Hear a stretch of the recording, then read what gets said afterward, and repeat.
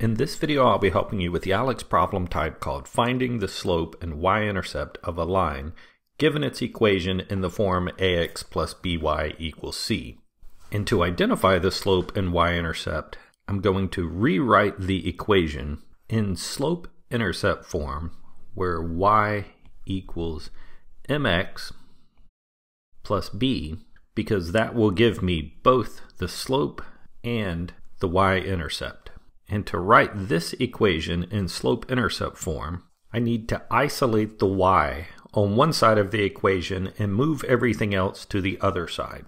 And since here we have y on the left-hand side, I'm going to isolate it by moving this 2x over to the other side of the equation. That will cancel the 2x on the left-hand side and leave me with y equals a minus 2x plus 7. If I had a coefficient in front of the y, I could divide both sides here and simplify.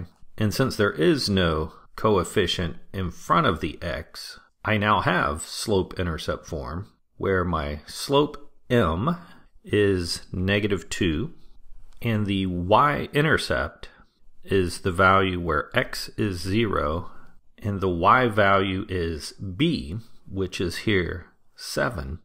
So by writing the equation in slope-intercept form, it was straightforward to identify both the slope and the y-intercept.